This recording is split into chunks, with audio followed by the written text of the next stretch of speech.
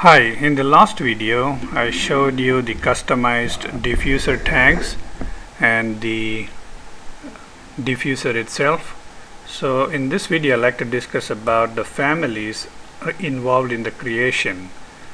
So the first diffuser you see here, this is a rectangular neck size type of connector, and we also do have the round type connectors. And how do we change those connectors is by clicking on the duct connectors, and then if you go to the parameters you could see the properties here. Shape rectangular, you can change it to round or rectangular or oval. So in this particular instance it is a rectangular type. So let's try to change it to round and see what happens.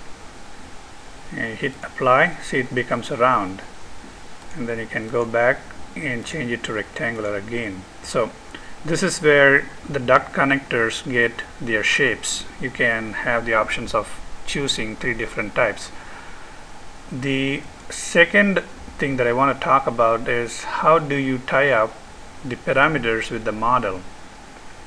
Again, for the duct connector model, you click the connector, and then if you go to the radius, oh, this is a rectangular type, so you got to go to the height and width parameters. So if you click in there, you could see those.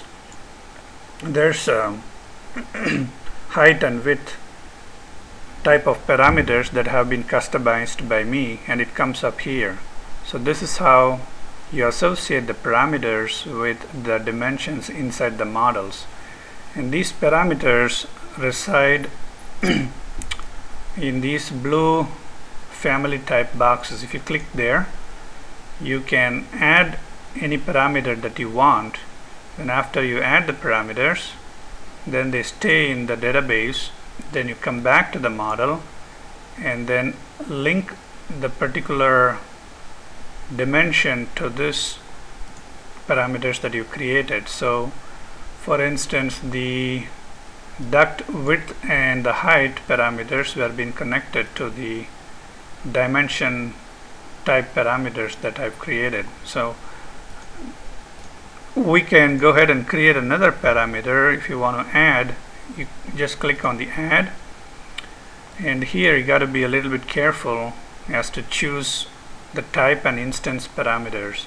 If a project is a global type parameter, then you just leave it at the type, and if it's an instance, you go to the instance. Now what I've created is I've created a shared parameter. This means that anything that you create can be brought into a schedule. So the shared parameter resides in a text file, and my text file is inside my C Revit practice folders, and you can create wherever you want to have those shared parameter text files. It's nothing difficult. You just have to give a name and it automatically makes a text file out of it, and then you add new parameters to that text file. For instance, if you want to give let's say you want to give something like a length dimension that you want to control, you can do it by giving your own name. For instance, you can say whatever it is, and you give the length. Then if you want to control a certain specific component in a HVAC category, you put a HVAC, and then you can control the airflow or the pressure, temperature, power density, whatever. Most of these we don't really use. The most we use is airflow, duct size, airflow. Yeah, pretty much those are the things that we use for the diffuser related things that we do. So anyway, that was just to show you where they reside, and we don't worry about the piping, electrical or structural. We'll focus more on to the common type parameters, which are these, and on the HVAC part you can do the duct size or airflow. whatever you'd like to customize. The other thing that I wanted to share with you is on the common discipline, there is a parameter here called yes and no. This parameter is a checkbox type. Like if you want the diffuser to say this is a lay-in type or a surface mount type, you can add the parameter here and assign this value, the yes or no type value, and then it automatically comes with checks boxes. So this is kind of an advanced lesson, but once you do one model or control one parameter, then you'll be very familiar with it. It's just a matter of practice. So here I've created a list of parameters just for our client, and that's how you bring in. And after you bring in, you just link the parameter to the dimensions. So let me click on this one. Then you go to the label. Here's where you assign the parameters we created to whatever you'd like to do. The reason why I created the A dimension is I want this A dimension to show up on my schedule. So I link the label to this particular dimension. Now you have an option. You see a lock box in here, padlock. You can lock the box. That means this dimension will not be changed, and if it changes, there will be a restraints on it. For right now, I want it to be floating, so we have an option to change the dimensions if we want to. But for now, the default value is going to be 18 inches. 1 foot and 6 inches is 18 inches. So that's about the parameters and the model themselves. I've created another model with a round type, which I would like to show.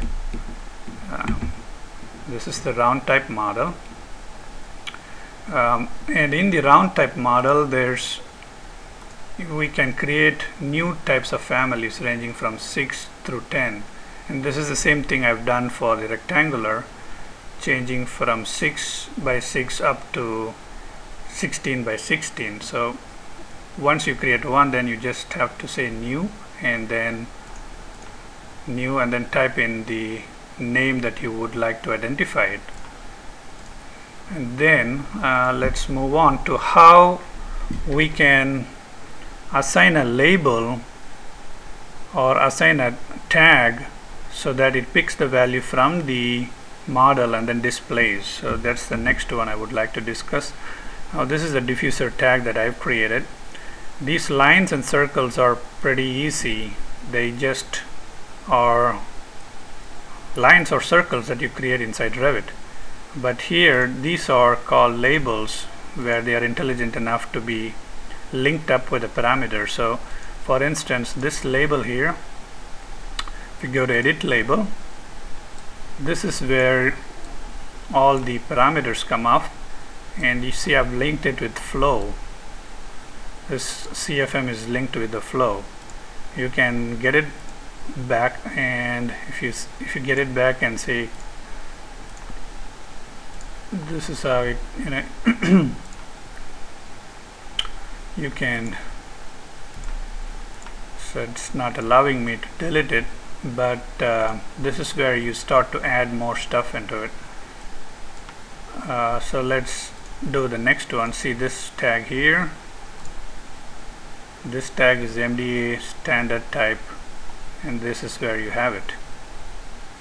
You can remember the parameters that I showed you earlier on. You can bring those parameters by clicking them into this category parameters, and then you can start to add to that label. So for the duct size, again it's the same thing. It's edit label, and you see the duct size, MDA standard neck size. See, this is the parameters that I've created. Then you can link that up here. This is a special tag that I've created for the round type neck size. There's another tag I've created for square type neck diffusers. See here, this is square type, and if you go to edit label, you can see that one dimension is your width, another dimension is your height. The X mark, you can add it to the suffix in here. So the first value is your width and then the second value is your height. So all we are interested in is to bring the neck sizes to display in our tag. So this is how you link the models that you created and the parameters you created and put it into the tag. You might be wondering why there is a straight line in here and it did not appear in our model. The main reason is our arrows, when they are connecting to our end point here, they usually don't really line up. So we have to trick Revit to get the endpoint right. So usually what Revit does is picks up the midpoint from the top to bottom. So that's why I've drawn this line and I've made this line invisible. See, it's invisible in here, and this line you can draw and adjust so that your leaders come and join at this particular point. It's kind of a trial and error, but this is how it can be done. So I'll show you, see what I'm talking about. It's right here. You see this? They perfectly come and join together. If you just don't draw the vertical line that I showed you earlier on, then the connection point is it may stand up or down and it drives crazy. So that's one another tip that I picked up online and implemented it. Anyway, if you have any questions or Revit based project consulting, I'm happy to assist you. And my number is area code 512-299-6748, or you can Skype me at RASA2722 for any of your Revit consulting. I'm happy to assist you. Thank you.